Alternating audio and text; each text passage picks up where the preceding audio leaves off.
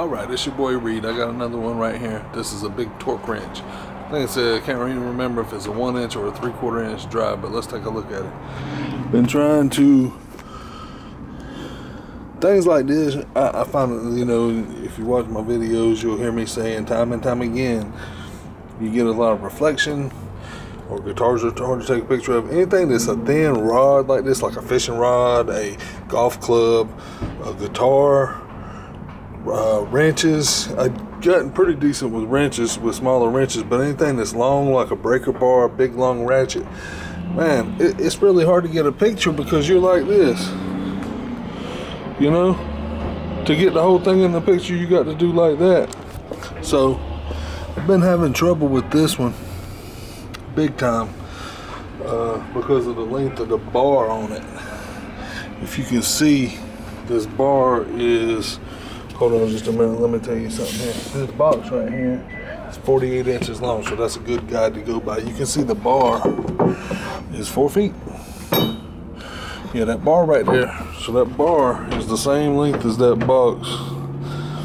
You know, the box without the flaps. You know, the box, if you include the flaps, of course, it's a little bit longer. The flaps are probably 6 inches on both ends.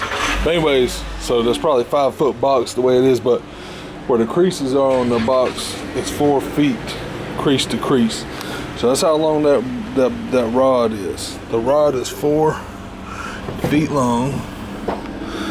This is a precision instrument. You can see it's all the way on 0, 2% accuracy. It goes by pound foot, made in the USA.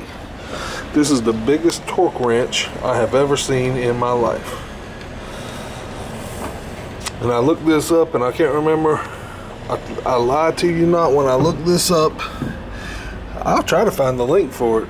And I'm not good at attaching things into the bottom of this video, but I'll try to find the link for this so you can see. This thing retails for like $1,200. I can't remember if it's $1,100 or $1,200. It looks like it's got a manufacturer date, there's a date over here. It's a D5F1000F 1069. The date on it says 9/22/17. Wish I had brought my little thing out here. I can't remember if that's a inch. I think it's a 3/4 inch torque wrench. It's clean, very clean, very clean.